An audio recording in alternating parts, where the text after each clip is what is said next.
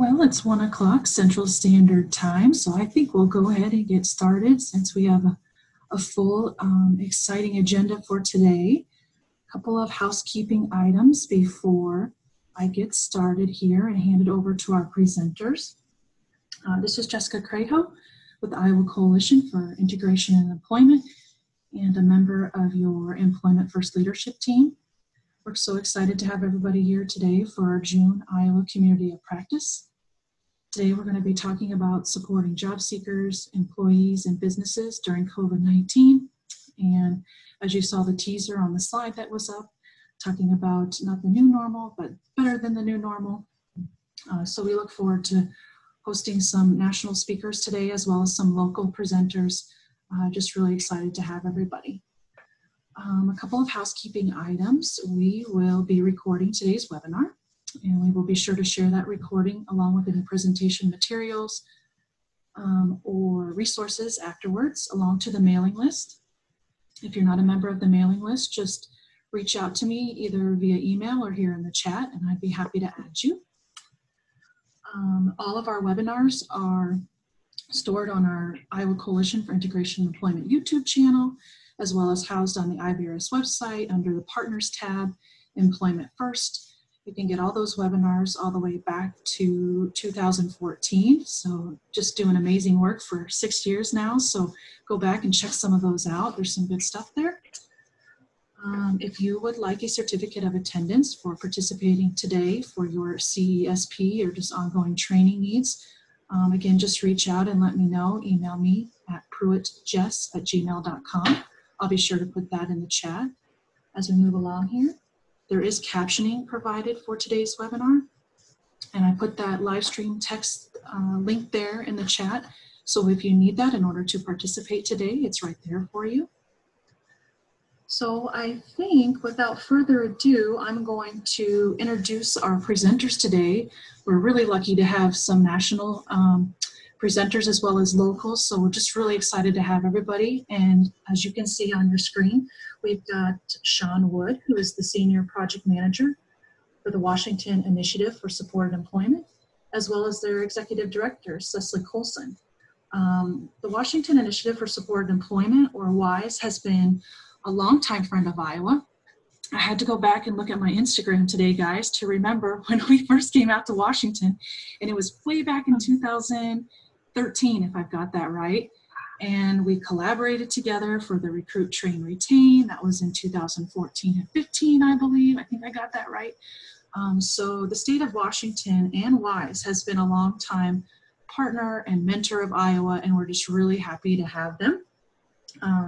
If you don't know what WISE is, they're a leader across the nation in providing innovative consultation, training, and technical assistance to individuals, families, providers, educators, states and their systems, just all across the country to promote equitable employment for people with developmental disabilities, or really any disabilities for that matter.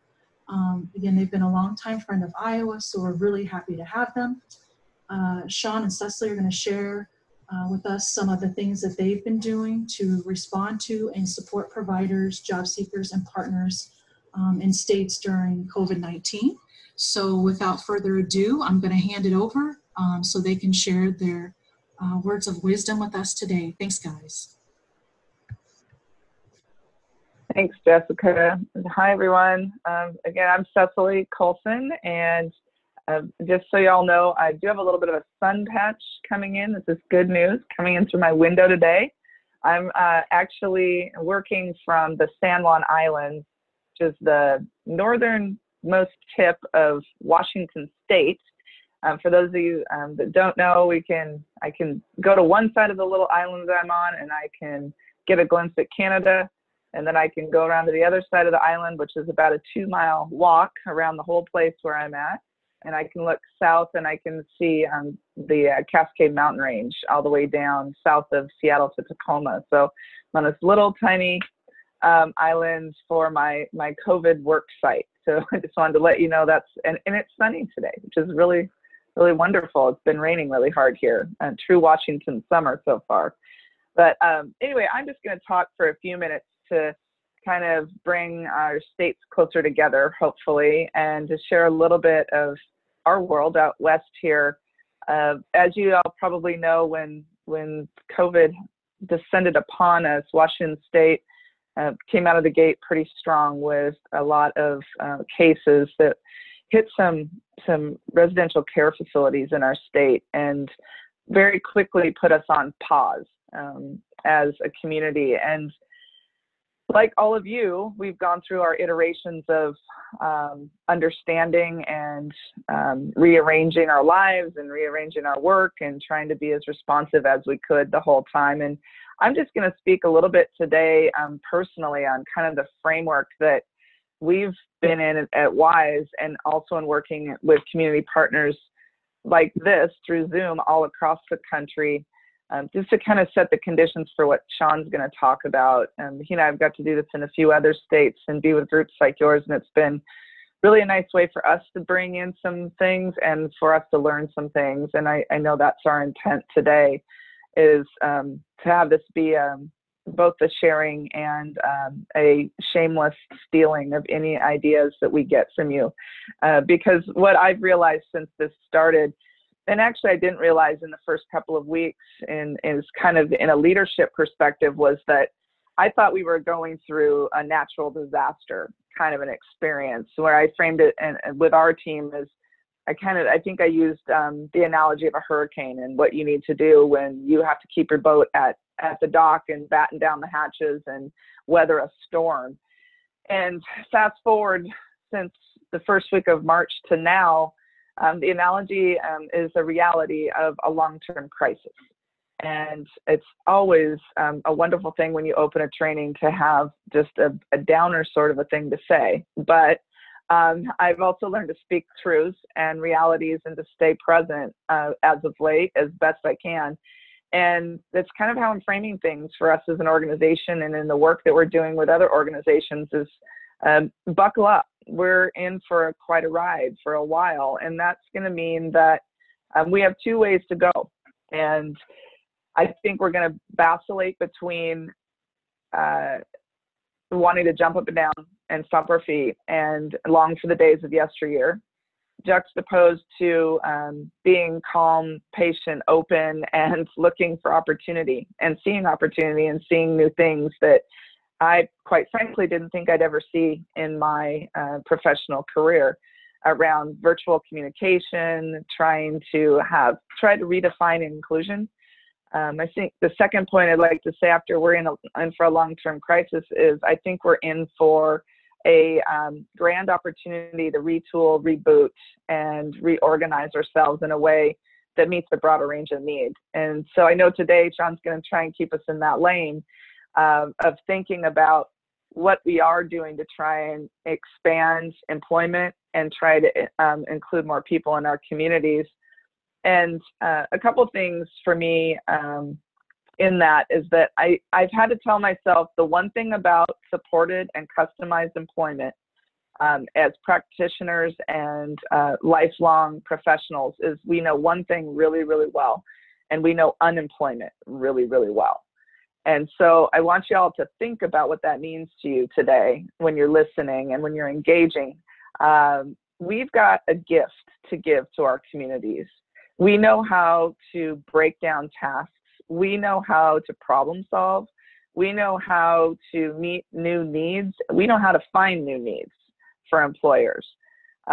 We are a resilient lot by nature, and we're also a really calm, patient sort of crew when it comes to playing a long game and things. And I think all of those traits are not only important right now, but I think we all need to elevate ourselves as a remedy for the situation that our communities are in right now.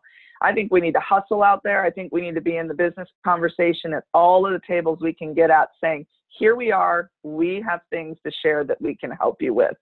And I think the spirit from which we can build our communities together couldn't ever need us more. And we cannot miss this opportunity. We just can't. We've got to grab this one right wherever we can grab it, from whatever role that you're playing, and share what you know, because every single person out there right now needs customized employment to do their job really well. And you guys are the ones that know how to teach them that. So try and think about opening up as best you can. And think about this. This isn't the last thing I'm going to say before I lob over to Shaun. But when we talk about inclusion in the disability community, we've always said all means all when we're talking about trying to get employment for every single person that wants that. And that is no different right now than what's happening in our communities around racial equality, is that we're talking about all means all. We're talking about the American dream. We're talking about trying to ensure that we all have a fair shake at things. And we can never be in a more interesting time where all of that's weaving together for us. And again, just remember, this community has been training for 50 years to be at the front of the line to do something. And here we are, right? How many more people can we get into employment? How many more communities of color can engage in our services? I'll leave you with this one fact. You need to figure out in Iowa what the demographic is of how many people are accessing supported employment community by ethnic group. In Washington State, we like to pride ourselves on employment, but 85% of who we serve are people of a white background. And we're actually really have a narrow field. We have in King County and Seattle alone, 142 languages spoken, where our headquarters are in our office. And WISE this year is going to do our best job to try and get that pie shaped in a way that represents our community. So I just put that challenge out there to all of you to say, who else can you partner with this year? Who else can you help with employment? And let's make sure that all means all, okay, when we're talking about inclusion, diversity, equity, and the full gamut. So enjoy your time with Shaun today, and I can't thank the Iowa crew enough for bringing us in. It feels so good to be back with you guys today, and I look forward to more time together. So cheers from the San Juan Islands today. Thank you so much, Cess. This is our moment. Yeah. I'm here for it. I'm ready. I'm also thrilled to be here in Iowa. I don't know, I think I've shared with you before, but I used to live in Iowa 16 years ago. I lived and worked all across the state, and I was based out of Dubuque, Iowa, which has the biggest hills in Iowa, and they actually even have an elevator there, which I lived right at the base of. I'd love to see if anyone's on chat. Is anyone from Dubuque?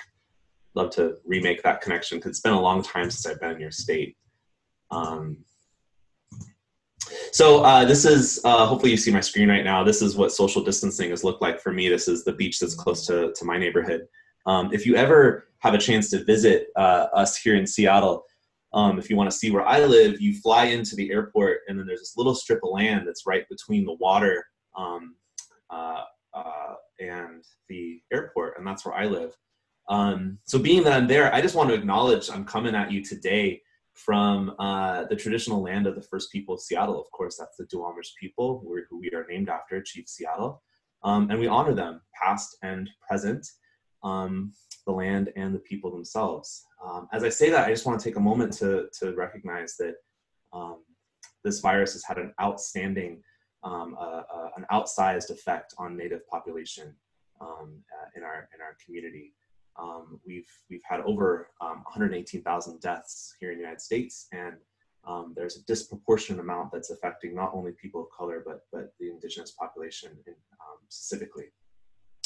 My hope is that we find peace in remembering the people that we lost, while holding on to their memories while we build that new normal, hopefully a better future. And I also just want to take a moment to recognize that this is an unprecedented time that we are experiencing as a country. In my city, in your state, with the challenge of managing our services and supports in the face of the pandemic, and now the protests against police violence and racism, we just want to acknowledge the real emotional impact that this is having for a lot of people in our community. I hope everyone out there is taking care of yourselves, lifting up your community, and staying safe. And just to get us underway, let's remember that our work, as Cesilee reminded us, is rooted in the firm belief that all people deserve respect, dignity, and self-determination.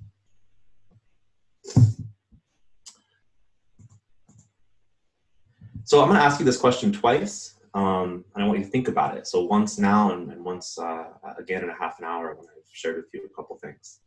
What are the features of a better normal that you want to create? And what do you need to make that happen in your community right now in Iowa? What are the features of the better normal that you want to create? What does it look like? This is a painting that was done by my friend and colleague Emily Harris. This is what quarantine has looked like for me. Me and my husband surrounded by all of our animals. I got started doing this work maybe 18 years ago, supporting people with disabilities. I worked as a tutor for small kids, little kids with disabilities. I worked in school settings. I worked in residential settings. I was a preschool teacher. I worked in middle school. I served in the Peace Corps for 3 years in Eastern Europe, working primarily with Roma people. We call them gypsies. They don't like that word. They prefer the word Roma. My secondary assignment was working in institutions. Bulgaria and Romania have the highest per capita number of people institutionalized anywhere in the world. Most of those are children. And things are changing. I was in the country this last summer, and they are now embarking on deinstitutionalization. So they were building the first group homes in the country. And I got to see the first support employment project happen in that country, which is really, really neat. So things are changing. I've been working in employment for about 12 years now, and I just celebrated my 7-year anniversary at WISE last week. So time flies when you're having fun, you're with good people. I work at WISE. I do 3 things. I work with people that are looking to expand their services or looking to get unstuck from tricky situations. I work with schools. You know, it's really trying to make sure that the last couple years of school look remarkably similar to the first couple years after school. And then I work with organizations. So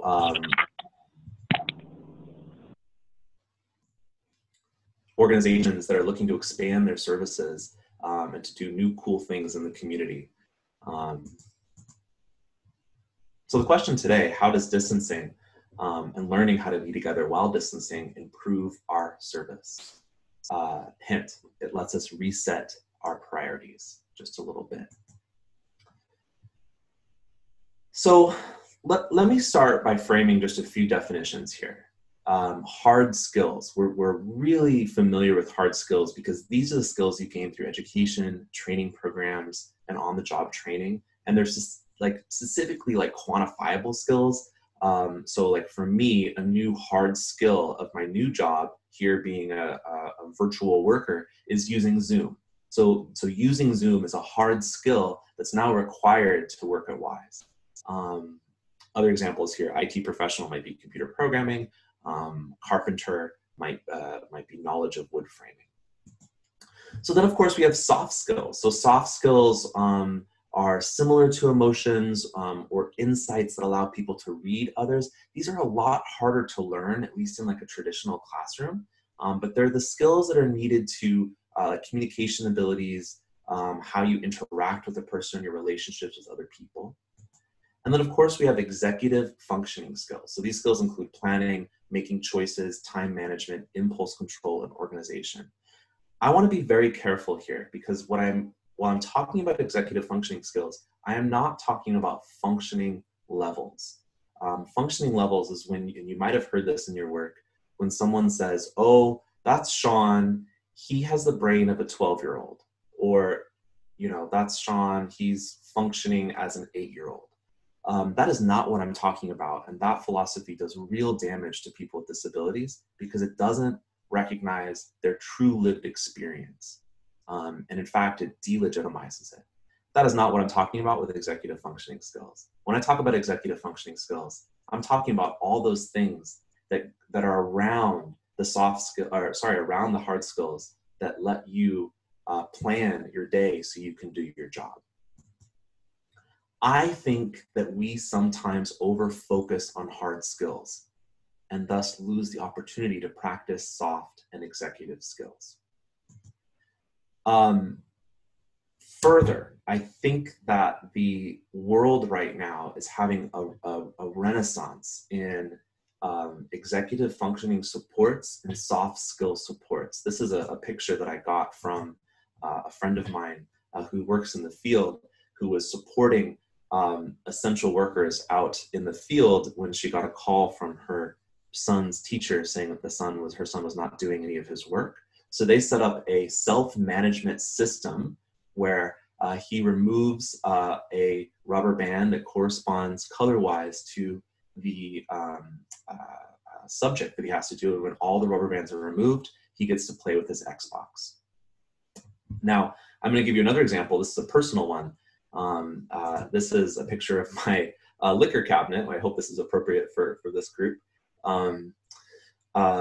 This might be a situation that you're familiar with, that our partners and the people that we live with become better at our jobs than we are. My husband installed a light on a timer on our liquor cabinet that turns on at happy hour and turns off when happy hour is over. Just a little piece of the way that the whole world is thinking about supports that we can build into our homes as we get used to this new normal of working from home. We're going to look at some strategies, but I first just want to mention this concept of normalization. Normalization comes up in two places in our work. One, we think about some historical ideas about some of the first times that groups in North America were introduced to the idea that people with disabilities can be out in the world, away from institutions, away from segregated environments, and living alongside the community. That is a use of the word normalization that's used quite often in our field. There's another definition of the word normalization that's used from more like the activist class of our field. And it's this idea, and it's a more of a negative connotation, that sometimes our service seek to make someone look and act normal as opposed to allowing them to be themselves. So I just want to be really clear as I'm sharing strategies that we are not doing this to create strategies to compel disabled people to look or act less disabled. Rather, we are creating supports with people to help them meet their goals. The distinction here is soft. It's not always a bright line between creating strategies that make your job easier by making someone look less disabled, and working with someone to create supports that help them meet their goals. The check is, are you working in partnership? So one, are you working with partnership to help people set their own goals? And two, especially in this time where we've got a little bit more time to figure out at least a virtual connection, are you working with people to help in collaboration build those supports? Those are two checks that will help to make sure that you're helping to make supports that reach people's goals. So I'm going to present, what I'd like to do today, I'm going to present, I've been working in a couple different places around the country, all beamed in from my little office here. And I just want to share with you some things that people are doing that are helping to connect people to employment, that are helping to people to stay safe and understanding what's happening in this time of COVID and this time of protests. And I'm setting it up as potentially billable activities. Now, every single state and locality has their own, you have your own relationships with the funders. So I can't tell you if something is definitely billable or not. But in my experience, funders are much more open to creativity and some non-traditional ways of doing things in this time if you are able to talk about how your supports are connecting people to employment, connecting people to the community, helping them stay safe, and fourth, helping people move back to work eventually. So all the strategies that I'm going to share with you meet all four of those criteria. And if you want to use them, it's up to you to figure out how you tell the story in your case notes and your service plans of how your supports meet those categories. So the first one I want to talk about is virtual assessments. How have you been connecting with people? I've participated in a number of virtual assessments with people during this time. And, what I want to stress is that while we're assessing hard skills in the home, and these hard skills that I've seen have been stocking the pantry, doing laundry, a variety of stuff that happens at home, right? Do we care about those hard skills? Yeah, a little bit. But really what I'm focusing on when I'm working with employment consultants in these virtual assessments is what tools are you using to communicate expectations to the individual? What tools are you using to work with that person to self-manage their time with the task? What tools are you using to help that person know when they're done? And how are you tweaking these tools over time as you engage in multiple virtual assessments to see what works for that individual? It's an opportunity that I think a lot of people might not have had the time to really engage with, to see how those supports really operate. And if you emerge from this time, this COVID pandemic time, and whatever that looks like, and whenever that emergence is, whether it's next week as my county is going to be moving to a new phase of reopening, or if it's in January or February when we have hopefully have a vaccine that's available, whenever that is, whatever you learn now in terms of those soft and executive skills to support somebody are the same skills that will help somebody learn their new normal of using personal protective equipment, maybe reacquainting themselves with the job. These are all skills and tools that you can use to help meet those ends. Potentially billable activity number 2, virtual mock informational interviews. These have been incredible. I've got this coworker, hopefully you'll meet her someday, Debbie Moore. She is such an amazing person. She single-handedly has developed hundreds of jobs in partnership with Rotary over the time that she's been here at WISE. And what I've seen her doing in this time is connecting with her job development contacts that she's, that her virtual Rolodex that she's been playing with.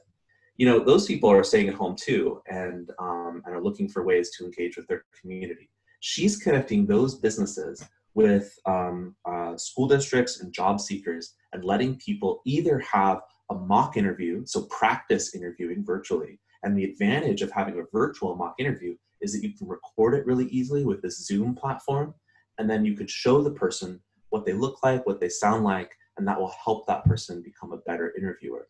You can also do the flip of this with an informational interview.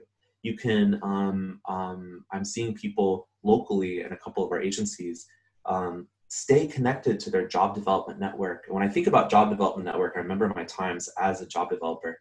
These are the people that you're like close to getting a job with, but you're not quite there yet at landing that customized job. You keep them connected by introducing them and giving them opportunities to connect to their community. So what these agencies are doing are they're either requesting informational interviews where they learn about and they work with their job seekers to learn about different fields and different tasks, or they go on virtual tours where they just take the phone and give the person a tour of a job site.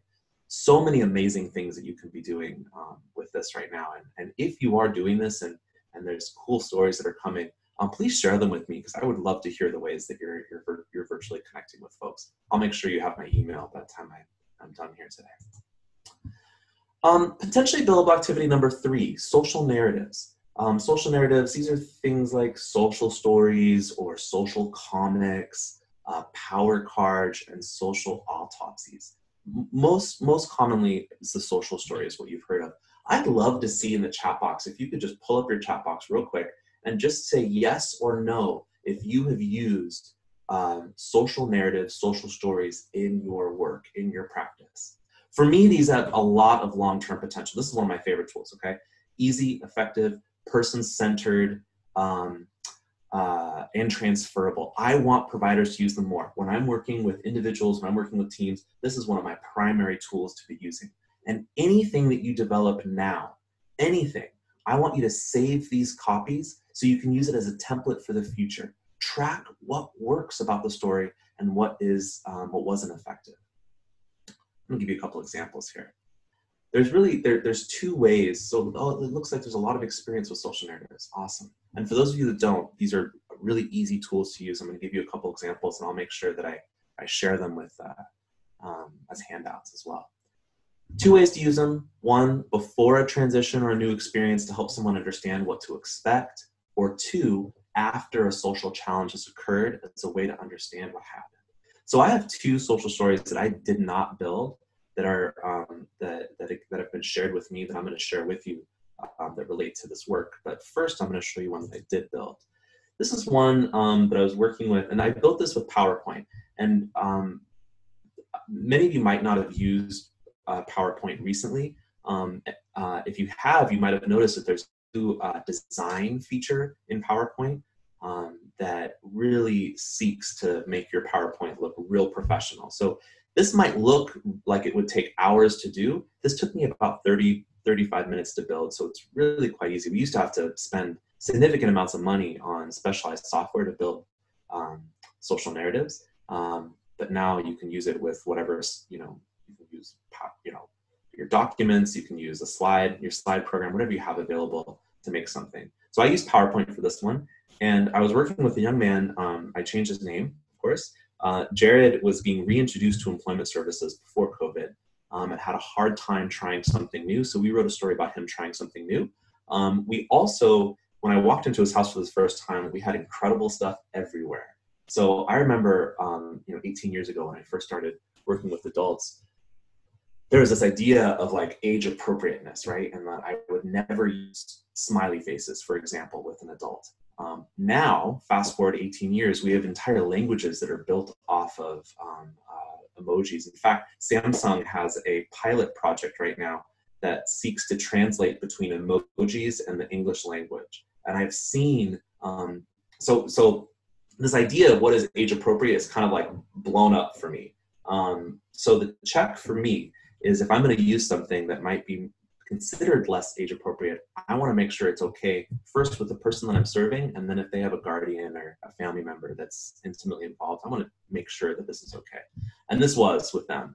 So I asked, he loved Incredibles, so I asked him to draw a picture of Elastigirl. She's flexible. I asked him to draw a picture of himself as Elastiboy. And I'm not going to go through all of these here, but what was key for him with this story is for us to tell him what to expect on this informational interview, and then when he's going to be done. So one thing that that can get some people in trouble, any of us, right? If we don't know what it is that we're going to do, what's going to be expected of us in a new environment, and when we're going to be done. And maybe like a side note to that is how we can end things early if we need to. These are all things that if we backed up and got ready for, we would avoid a lot of sticky situations in our work. So for this guy, we really were key to focus on what he could do to calm down. And I won't go into any of his barriers right now, but calming strategies were necessary for him. And so the first thing I did is ask him, Jared, what do you do when you need to calm down? And he was like, oh, well, I draw a picture. And on the left, he was drawing a picture of me as an incredible character. I still have it on my wall. He's like, sometimes I look at pictures on my phone, I read about sharks, or I do my breathing exercises. So I took a picture of him doing every single one of those, included it in the story. And then we also have this as a standalone visual support that he can use to remind himself of his different strategies. Okay, so I want to share with you a couple of resources. You'll get a copy of this PowerPoint. New York Times recently had an article on how you can make your own digital comics with free or really, really cheap, like $2, $4 apps that allow you on your Android phone or your Apple phone to make your own social comics. And then there's a lot of resources out there on social narratives for COVID and the protests. So I want to share with you 2 that I came across that I think you'll really like. So, okay, switch this over. This first one is, so I want to be very clear, I did not make either of these. These are available on you'll get this as a resource. So this is a story that tells somebody what to expect during COVID. Specifically, I think this is a transition student. So it just gives people information. And if you were to build something like this for the person that you support, you would tweak it and you would find what is the best method, what is the best strategy, what is the best methodology to use building these that gets your point across to the person so they can stay safe and stay informed. And that tool is what's going to be helpful when we re-enter work. Here's another one I found about George Floyd. So you might be in a situation where you need to explain why people are protesting and why people are angry.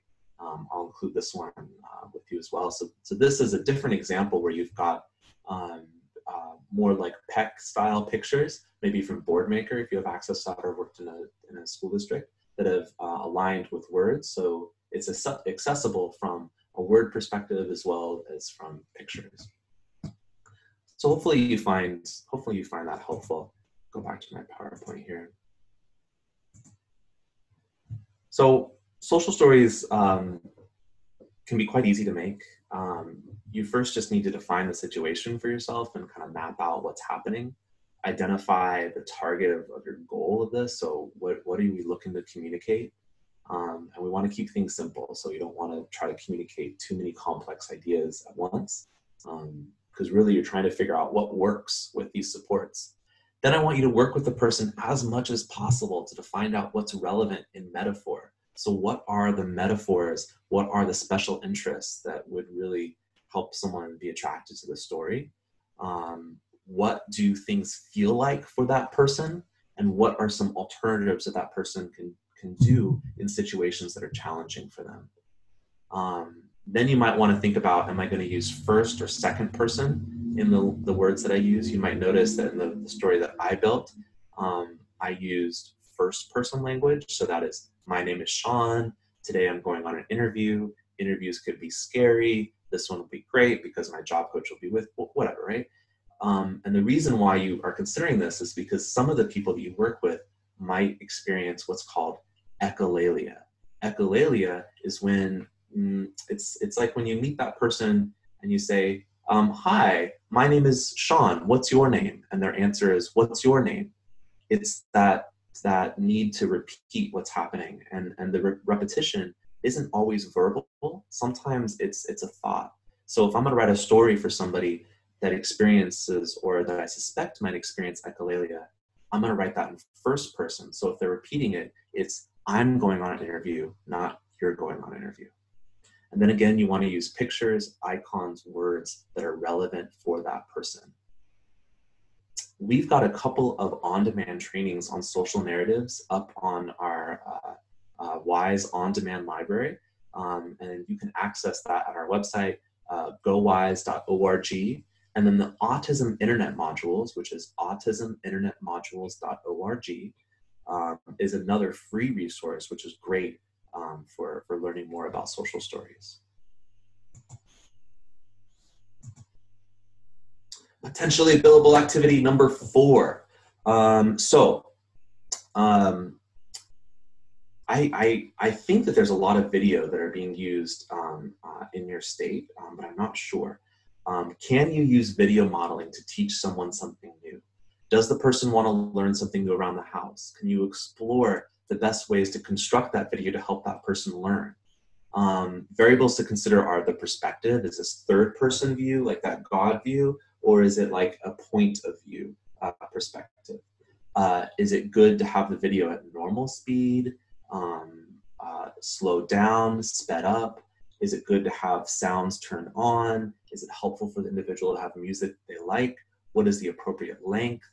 How can we incorporate family or other services into these videos? I'm not giving you these variables as a way to confuse you or to give you a ton of work, but rather I've been hearing from quite a few people who are stuck and like, how do I support somebody at a distance? Well, these are all questions that you can answer as you build different types of supports to help you distill what is the best support that I can build for somebody. So if you have the time to dig into these are great questions to know, because if you know the best speed, the best type of sound, the best length, the best perspective, when we restart employment, or if you already are restarting employment services, you will know how to build these in a way that is most efficient for the person that you're serving.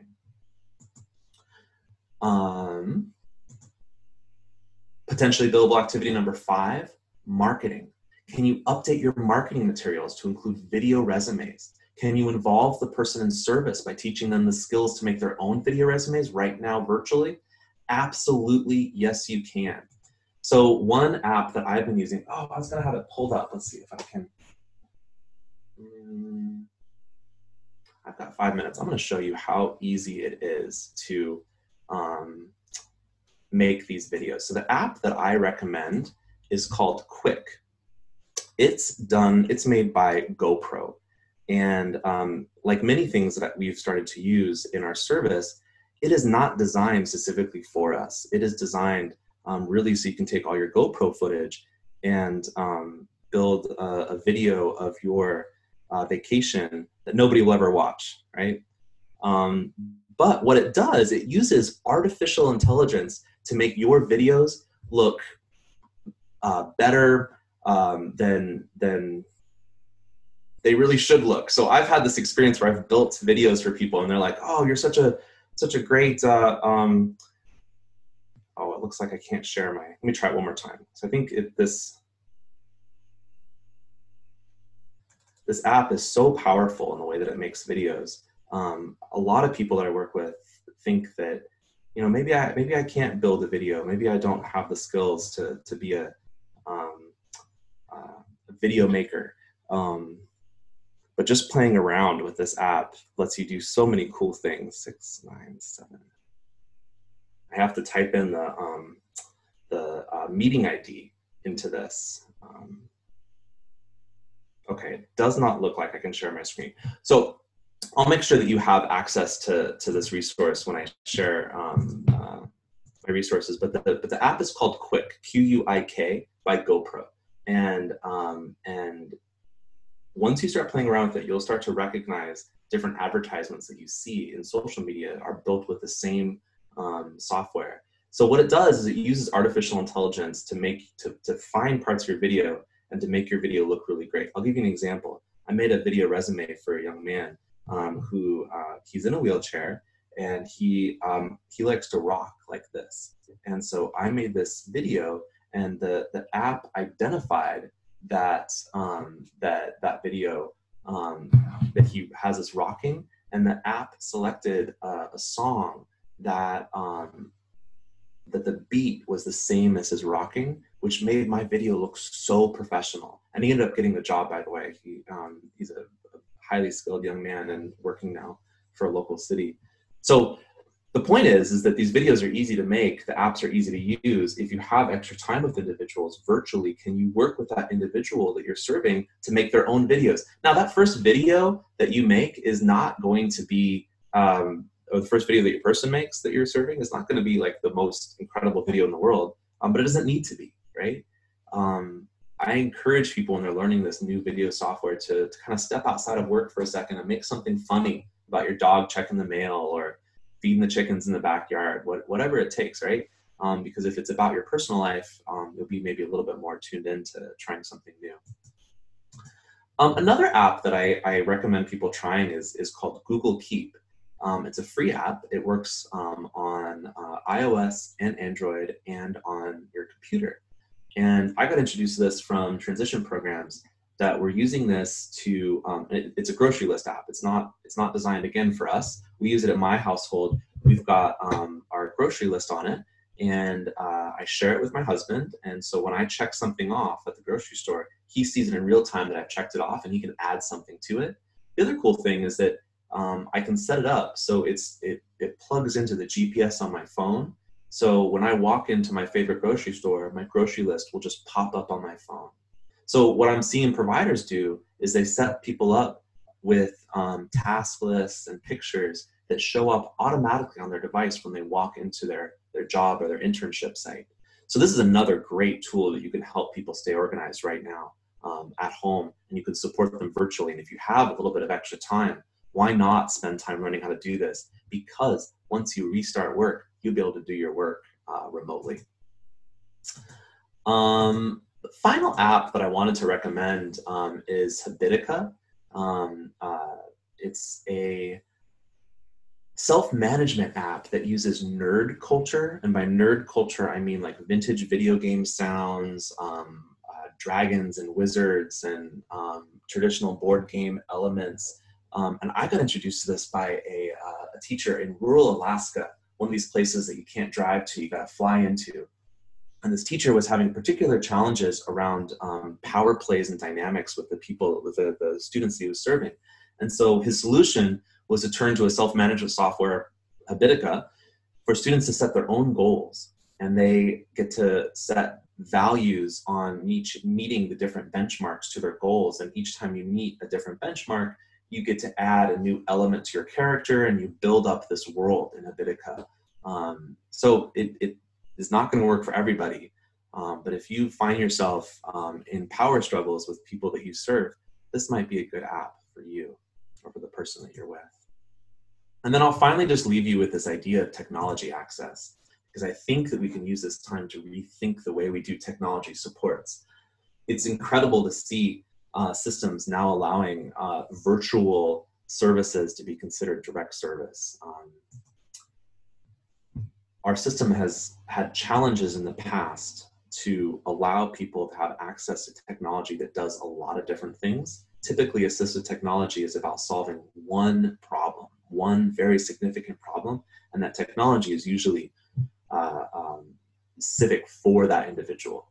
We're moving into this concept of applied cognitive technology, which will help which we define as helping someone function in inclusive environments, to increase participation in inclusive environments, and to promote social inclusion. And when we use this definition, things open up, things that give you access to social media, music making software, all these things that can increase social inclusion are now, at least in my opinion, considered assistive technology. So your last potentially billable activity is, can you help people access technology that will help them work remotely, organize life, and connect to a community? I'll leave you with this. Remember that just because some of us are staying home and we're staying physically distant does not mean the community is gone. It means the community looks different. And our task is now to make sure that the people that you serve are also included in that new community. So as we move on to our other presenters for the day, I want you to think about answering this in the chat box. After listening to some of the things that I've shared with you, what are the features of the better normal that you want to create? And I want you to share with your community what you need to make that happen in the state of Iowa. Thank you so much. I'll make sure you get access to all my resources. And hopefully I get to meet you in person someday. I would love to reconnect with my Iowa friends who live in a beautiful, beautiful and important state in this country. Thank you so much for having me today.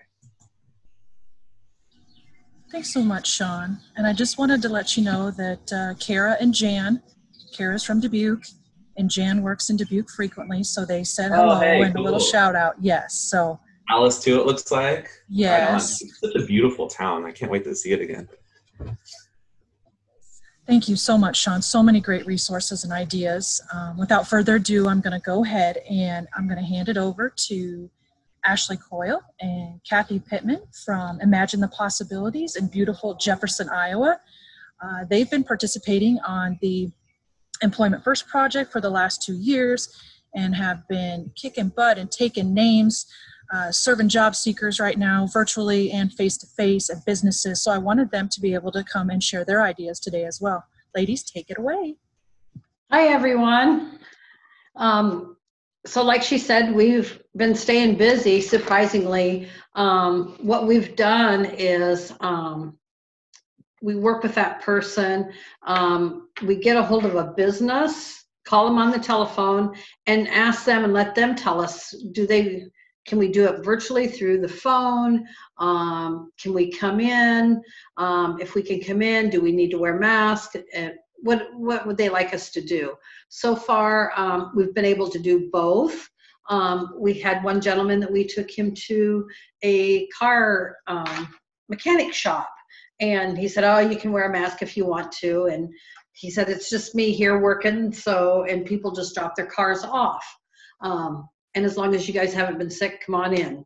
Well, neither one of us had been sick. We do our temperatures every day. Took him in there and he got to do it. The same gentleman, I took him to called Art on the Fly, which is a little art studio here in town. She preferred to do it virtually over her phone. So he come up to my office and we FaceTimed her and she did the tour of the shop. It worked really, really nice. He still got to see. She offered when they open up for him to come back and could look more in depth at her different items that he's seen on her phone. Just like Shaun said, it's different now. And we have to think outside that box. And I think that that's what's helped is it's kind of opened my eyes to say, how can we do this differently so that it works in our world today? And that's what we found that works. A lot of it's listening to your business. What do they want? And hearing what they're saying. And also helping our job seekers learn about the virtual stuff, assisting them. You know, not all of our job seekers have Apple iPhones, so letting them and figuring out what apps are available for Android phones. So we've assisted a couple of them in downloading other video messaging that are available. We found the app Google Duo that was available for them to download, and we've been communicating through that. And it's worked really well to get people to communicate. Again, just a different world, different perspective on how things work, and it seems to be going pretty well. We really haven't had anybody tell us, no, get out of our faces, or no, we don't want to meet that way. We've had some pauses in our services, of course, but people have been pretty open to picking back up and keeping stuff rolling. So that's been good.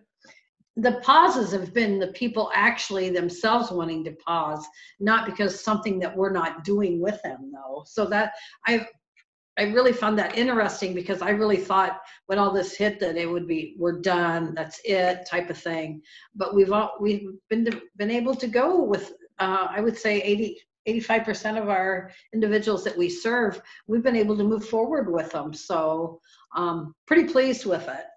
And the businesses here in our, you know, we're in a pretty small community, only, you know, less than 5,000 people.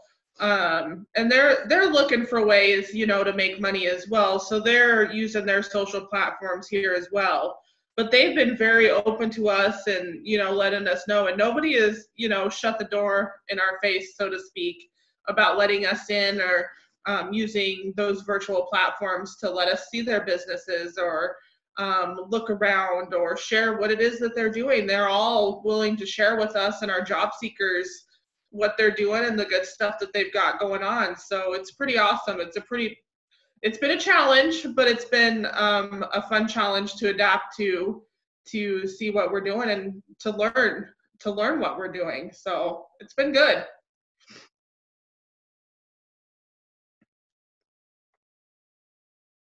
Any questions or comments? Perfect. That's what I was just going to say. Any questions, comments, reactions that folks want to share with Ashley and Kathy and Shaun and Cess as well?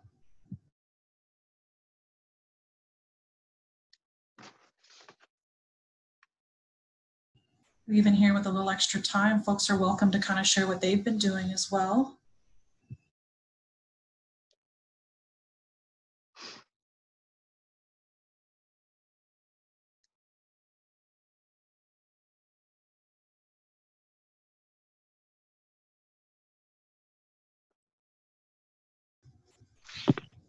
Hi, everyone. Hey, I've got a question for Ashley and is it Kara? Kathy. Kathy, sorry. So first of all, awesome job. It's great. It's so inspiring hearing, you know, what you guys are doing. I'm just wondering what your thoughts are about how things have been.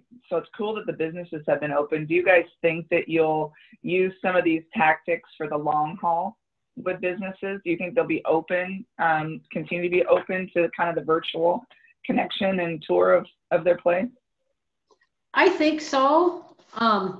Again, time will tell, but I think so. Great. it seems like an opportunity for us to think about defining that kind of, or kind of expanding the definition of informational interviews and environmental analysis kinds of things. Right.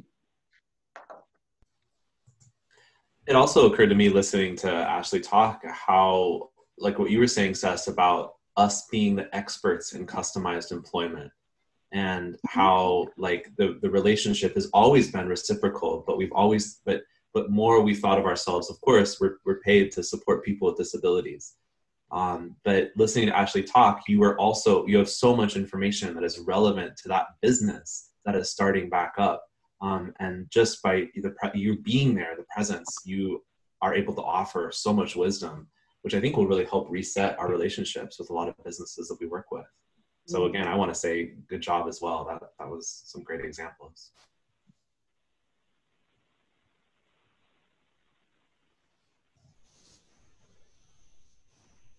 Good stuff.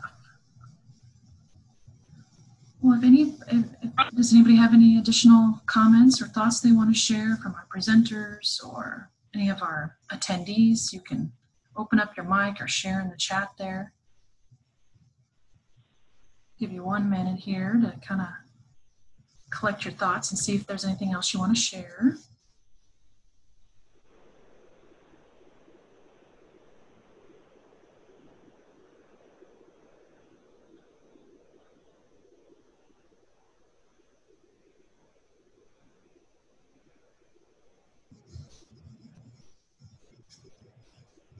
Shaun, I've got a question for you that's somewhat related to the topic, but your professional background there, you're in the sky there.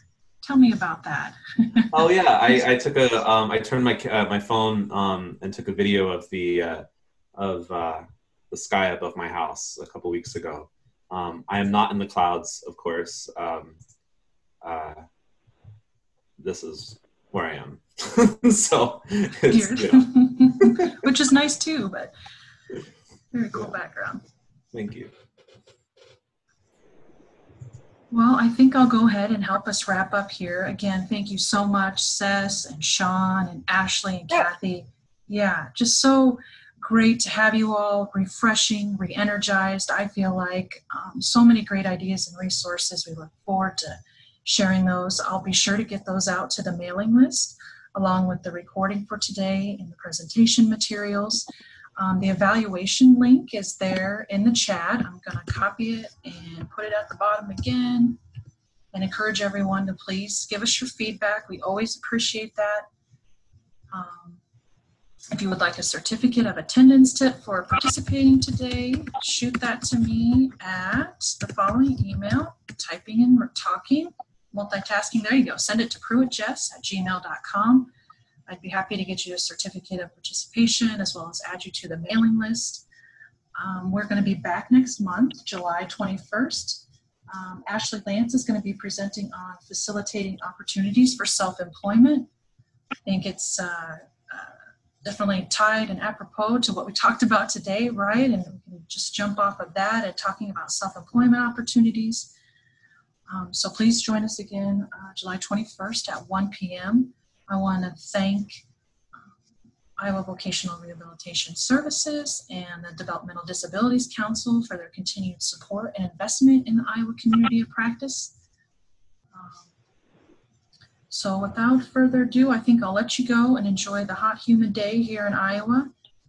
As Shaun said, keep in touch. There's his email. I'll be sure to share that out too, and Cess. So again, thank you, everybody. Have a great rest of the day, and we'll see you in July. Everybody take care and be well. Thank you, Bye, Jess. Cess. Bye, Shaun. Thanks, guys, so much. Bye. Thank you, Kathy, Ashley. Take care. See you tomorrow. Bye.